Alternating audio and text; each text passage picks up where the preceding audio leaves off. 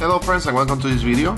Today I'm going to show you how easy it is to avoid the feature on the iPhone that when somebody sends you a message, a text message or an iMessage, it will be displayed on the lock screen. Even if your phone is locked, when somebody sends you a message, a preview of that message will be shown here. It could be very inconvenient, and also if you want to keep those messages private, since anybody can read them and just have to pass through to see in front of your phone, and if they are there when your phone is still not turned off or this illumination is still on, they will have access to that message, and again it could be really inconvenient. So how to deactivate that feature? Well, it's very easy. Just go to your phone settings and then navigate to where it says notifications, and then scroll down until you see messages.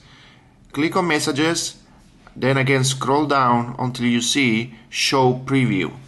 It's right there, you know, but it's not so it's not everybody knows about it. So all you have to do to turn that off is just slide from on to off, and that's it. You won't receive any more previews of messages when your phone screen is locked. So it will keep it private, and you will have to just go to the message or just unlock your phone and access it. Okay, that's all for today. I hope this helped you, and really thank you for your support and for watching my videos and for your subscriptions. Thank you so much.